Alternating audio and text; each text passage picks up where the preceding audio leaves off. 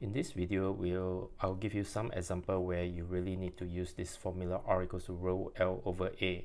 Now previously we have learned that when the length increases, the resistance of the conductor will increase. Likewise, when resistivity that's unique to the material increases, the resistance will increase.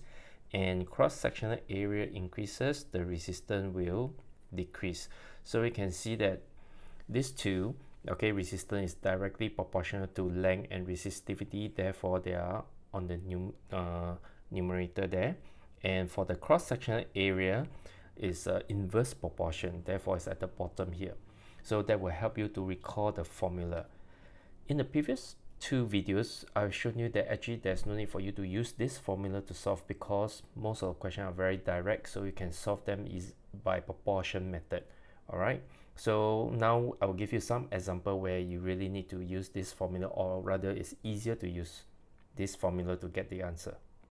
Now I'll show you three examples. Let's start with the first one. You are given the resistivity of a nichrome wire, which is 100 times 10 to the power minus 8, and take note of the units is ohm meter.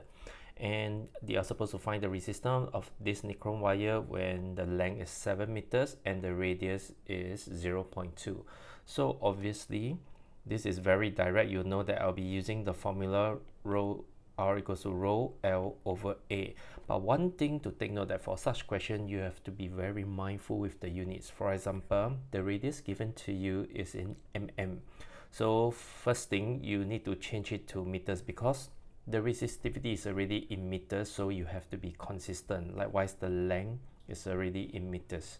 All right, so 0.2 change to meters, small to big, you divide by 1000, 1, 2, 3, so it's 0.0002 meters. So this is the radius, so we need to find, the first step is to find the cross-sectional area. Area is pi r square, so it's about 3.14 times radius square, so you get about 1.26 times 10 to the power of minus 7 meters square. Okay, so that's the first thing that you must do it correctly. And then you sub in the value, then the rest is very simple, just put it in,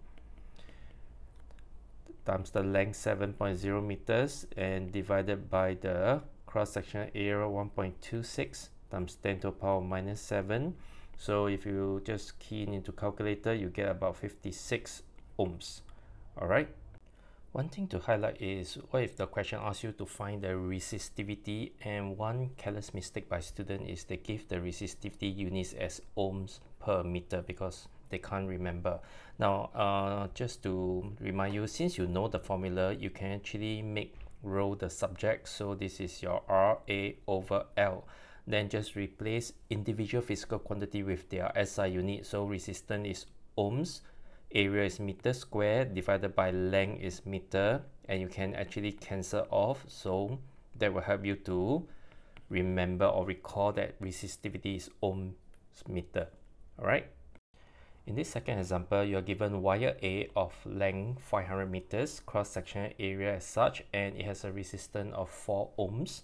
Well, there's another wire B of the same material, therefore same resistivity, of length 800 meters and cross-sectional area of 0.035, and you are required to find the resistance of wire B. Now, as you know, this is very similar to the questions in the previous video, where actually you can just go by proportion or inverse proportion method. No need to involve the formula. But for this case, it is a bit special because the length increases or decreases by not a very nice factor.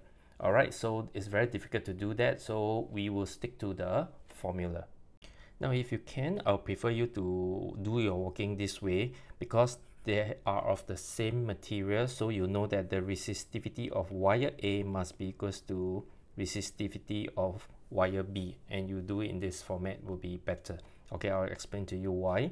So we already know that resistivity is your resistance times cross-sectional area over your L, the length. So the length, so let's start with the resistance of the wire A, which is 4.0, and the cross-sectional area is given to you as 0.020, and the length of wire A will be 500.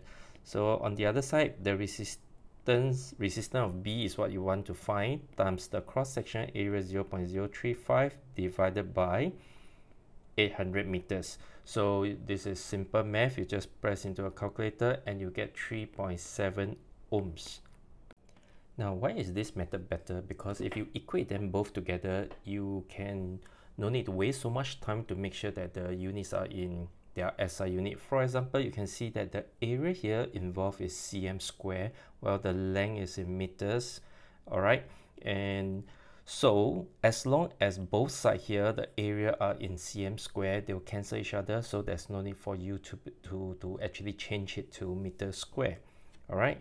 But if some of you prefer the traditional method, okay, let's try that also. So you want the resistance of wire A equals to rho L over A, and the resistance is 4 ohms. Resistivity is what you're going to find times the length 500.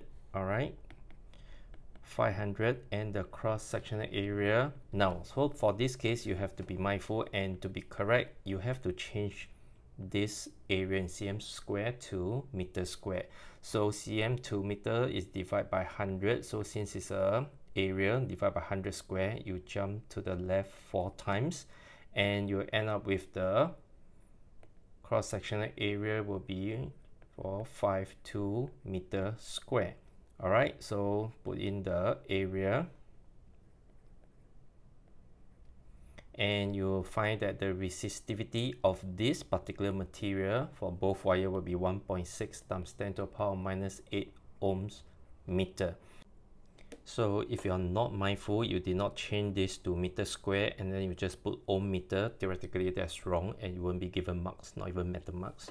All right, so then once you know that you have found the resistivity using the formula, I can continue to find the resistance of wire B.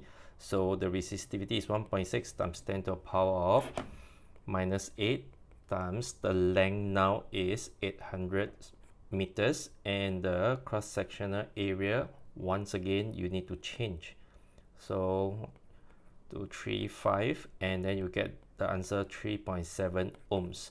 Now, of course, if you did not change to meter square over here, and then likewise you never change, eventually you will get 3.7, but theoretically, like I said, the concept is wrong already because the units are not consistent. All right, so just be mindful about that. Now in this last example, okay, you are given wire A of resistance 10 ohms, while wire B of the same material, so the resistivity is the same. The ratio of length of wire A to wire B is 3:2, and the ratio of cross-sectional area of wire A to wire B is 3:5. So you are required to find the resistance of wire B. Now for such questions, since the information given to us are in terms of ratios, so it might be better if we can express the resistance of A is to resistance of B in the form of fraction or ratio. Now, I will just show you how to get that. Since we know that the resistance is rho L over A, so basically I will just take the rho A, LA over area A over the whole thing of rho B, LB over area B. So if you were to simplify, so basically the ratio of resistance A is to resistance B is equals to rho A, LA area B over rho B, LB area A. So I can simplify into this form. Okay, it's basically taking the ratio of A is to B. So that's how I get this. It's not a formula per se, but you can remember. All right, one thing that will help you to remember is because the resistance is directly proportional to resistivity and length, so they are on the numerator, while the area, all right, is inverse proportion, so it will be opposite. So hopefully that will help. All right, now let's continue to solve, and with this it will be actually very easy to solve to find the resistance of B. So given that the resistance of A is 10 ohms and resistance of B is what you want to find, and because they are of the same material, the ratio will be 1:1.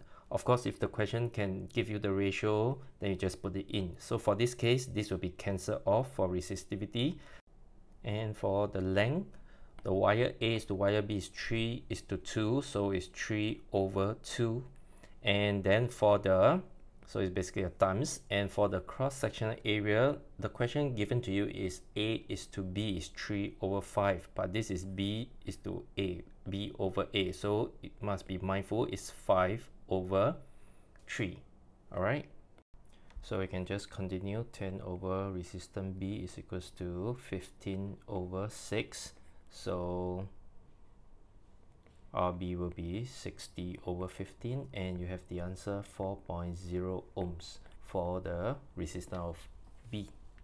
One way to check is that you're on the right track is just look at your basic concept. Because now the wire B is shorter, the resistance should reduce, plus for this case very direct, the cross-sectional area is bigger, this will further reduce the resistance. So the resistance of 4 ohms, which is less than 10 ohms, definitely is lower, you're on the right track. All right, so hopefully with these 3 examples, it's clearer when do you need to actually use the formula to solve. All right, thank you.